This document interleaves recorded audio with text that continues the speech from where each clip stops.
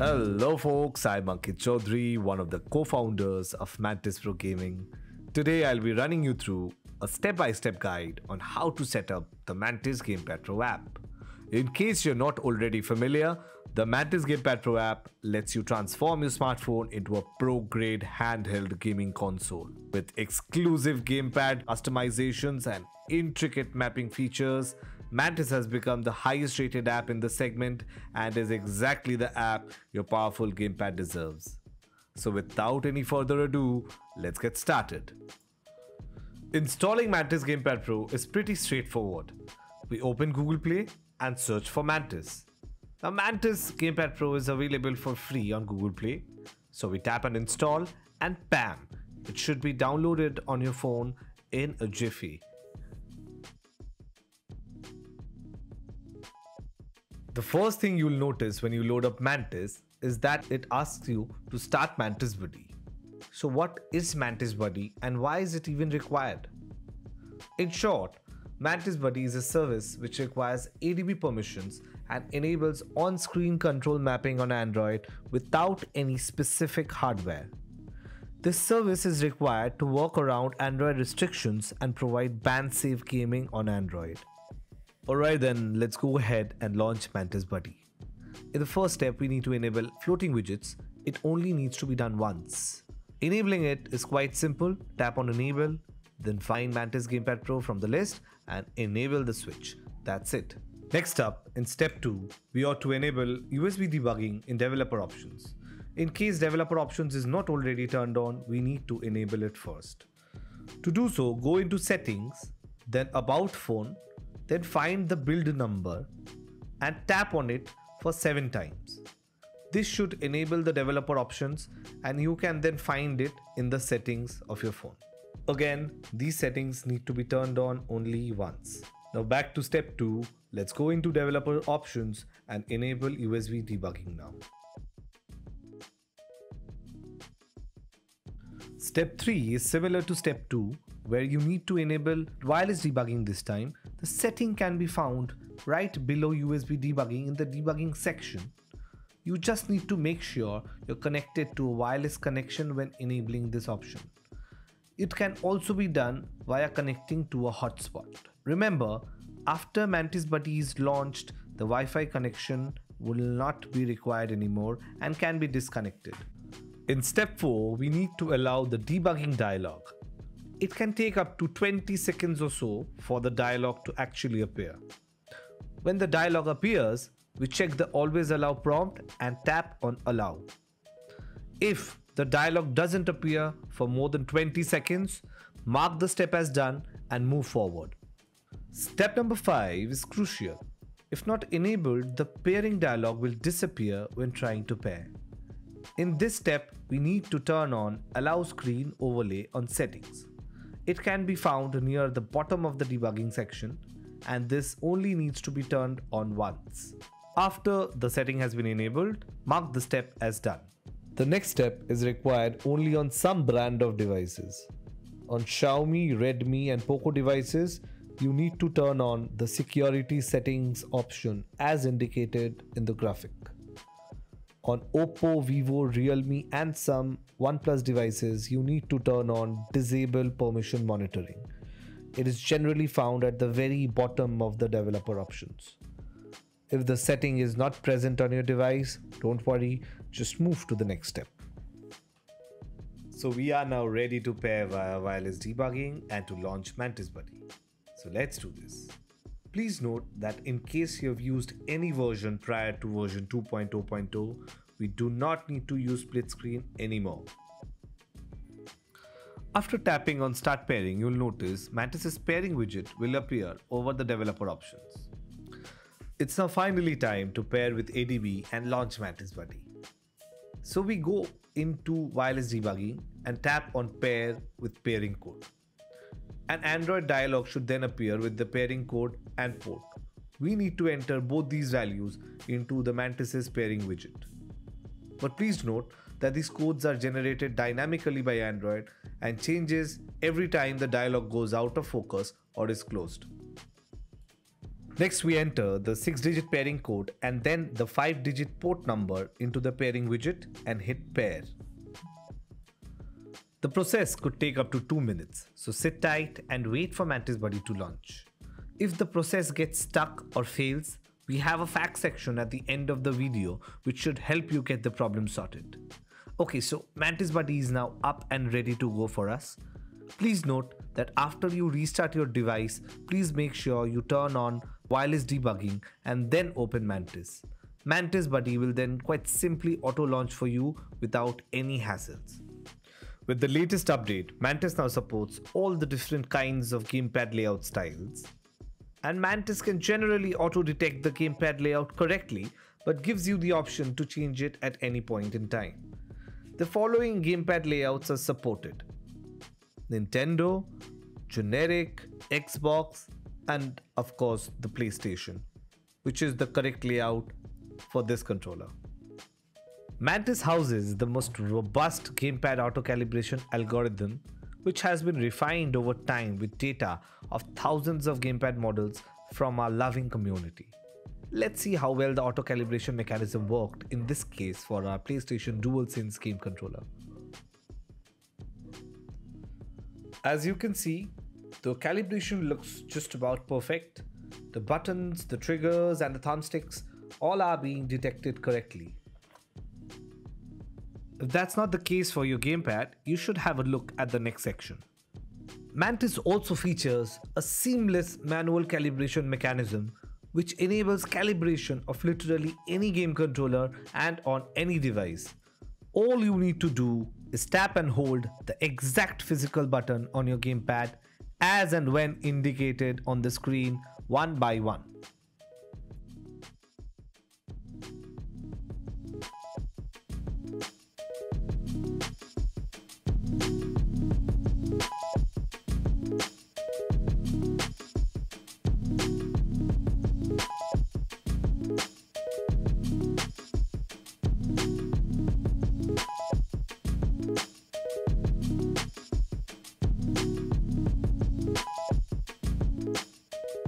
Mantis now also supports mapping 4 extra buttons if your gamepad possesses those. This is only just a normal DualSense controller and doesn't have those extra buttons, so we'll just skip these one by one.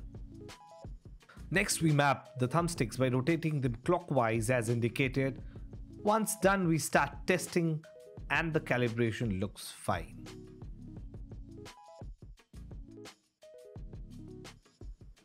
So everything's set up nicely. It's time we map and play some actual games. First, we add our favorite ones. The games now show up in the Mantis game launcher. Tapping on any of them will launch the game with Mantis on-screen mapping overlay on top of it. Now let's clip on our Razer Kishi to our phone and then we launch Call of Duty Mobile on our device. With Mantis's new virtual mouse cursor feature, we can navigate through most of the in-game menus without actually touching the screen. We can toggle the cursor on and off by pressing both the thumbstick buttons together, and we can move the virtual cursor around using the left thumbstick and click on screen using the A button. It's a handy feature and was recently added to the ever-growing list of pro features.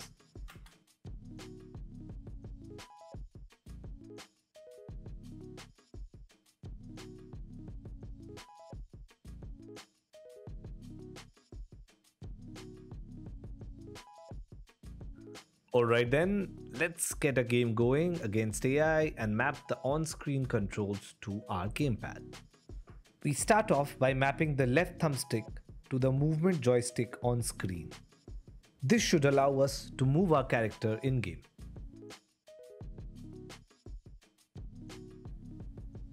Nice then, we're off to a good start. As you'd expect, the right stick still can't control the camera. So let's go ahead and map the right stick to the camera.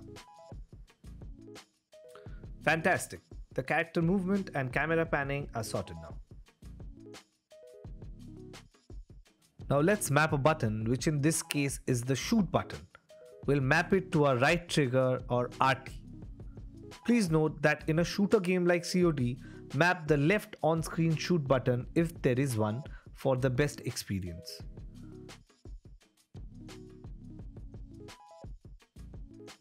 Great job! We can now actually use our controller to shoot. That's great.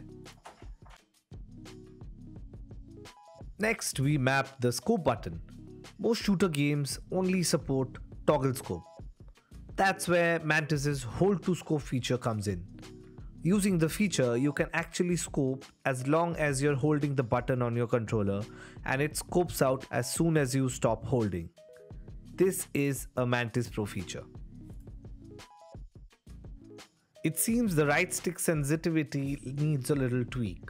We'll get into that a little later in the video.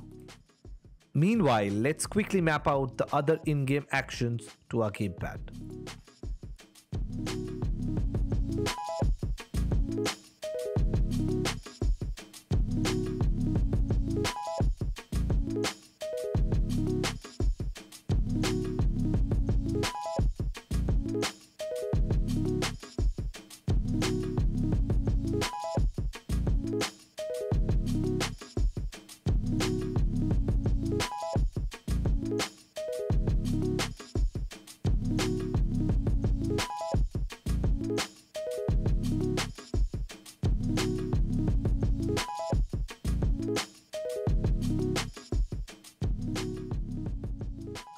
So time now to tweak the sensitivity of the camera movement.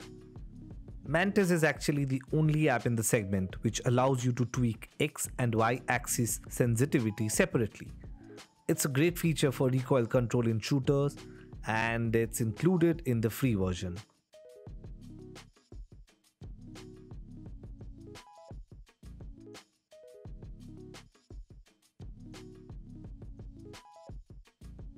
Apart from sensitivity, you can also invert axes of each of the thumbsticks separately as per your liking. This is really useful in any game where flying a plane is involved.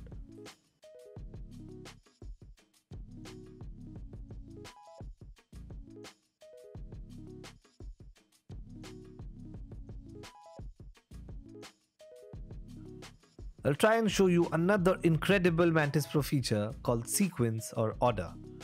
With this feature, you can map the same gamepad button in different places on the screen, and touches would be registered one by one according to the sequence number in a loop.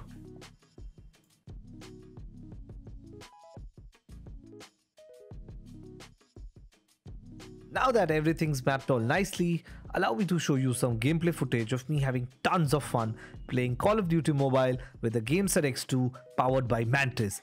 Hope you enjoy the footage.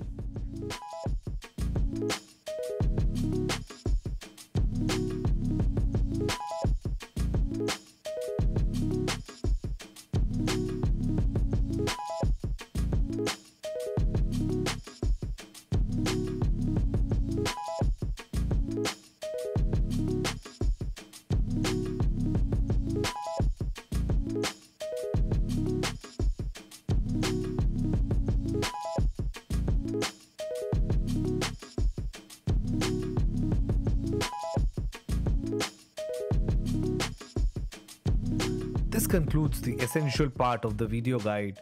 What follows includes information about additional features and answers to frequently asked questions. Next thing we have a look at in this guide is the customization option for the gamepad in Mantis. We've already looked at the sensitivity and axis inversion options. At the global level, we have dead zone adjustment sliders. So what is a dead zone? The thumbstick dead zone is the amount your thumbstick can move before it's recognized in-game. By default, it is set to 20% in Mantis. The default value should work great for most use cases and gamepads. But if you're using a non-worn out gamepad of a good brand, you can lower the value to around 10 or so. This will give you the extra precision you may need in shooters especially. Many gamepads report thumbsticks incorrectly to Android. For example, moving left to right may be reported as up to down, and that's where the swap axis feature comes in. It can completely solve the issue and make your controller perfectly usable again. Apart from this, you can always calibrate and even change your gamepad layout anytime by tapping on change and choosing the correct layout for your gamepad.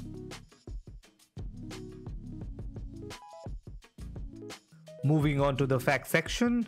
If you're stuck in this phase while connecting Mantis Buddy, just follow the steps shown next. First, toggle USB debugging on and off. Then tap on revoke USB debugging authorizations. Then again toggle wireless debugging on and off. That should fix your problem. Then go ahead and pair Mantis Buddy again. If you're facing issues like latency etc. on a Xiaomi device, you will have to disable MIUI's aggressive battery saver. To do so, follow the steps shown next. If you're facing issues on a Samsung device, the first thing you need to do is go into the Game Launcher app, then Game Booster, set game optimization to performance. If that doesn't solve the issue, just disable the Game Launcher app completely. Last but not the least, in case you're not being able to type in game and your virtual keyboard just disappears, just tap and hold the Mantis icon to switch to keyboard mode and vice versa. That's it for today. Hope you find this video to be super duper useful. Now please note that this is the official channel of Mantis Pro Gaming, so please consider subscribing to stay updated with the latest news about our products. Also, please feel free to ask any questions in the comments below. We'll try and help you out with them as soon as possible.